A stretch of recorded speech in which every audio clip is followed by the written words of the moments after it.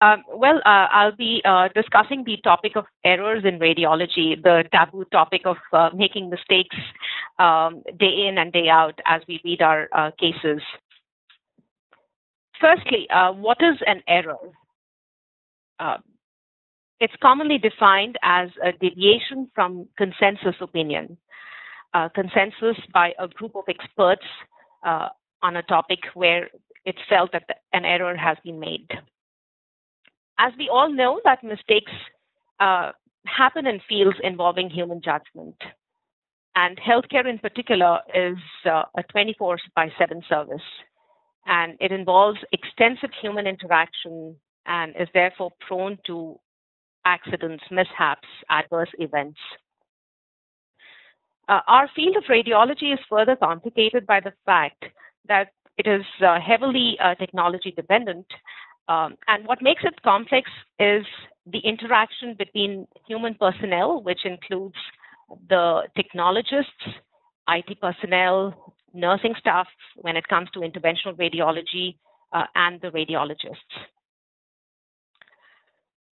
So once we have recognized that an error has been made by taking an opinion from a group of experts, we need to proceed further.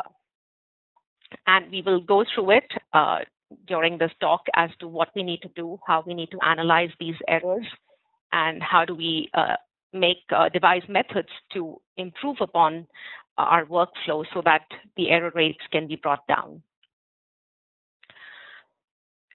I just wanted to clarify the term error and discrepancy.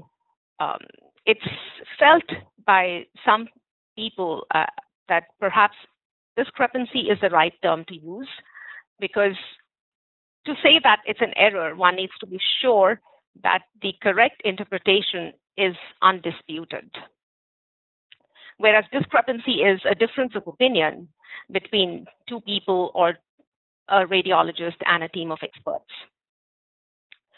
However, just to keep it simple, I'm going to use the term error in my talk, and the cases that I will be discussing are cases where an error was definitely made, and it was thought to be an error because we reached the conclusion after taking an opinion from a group of experts or our quality assurance team.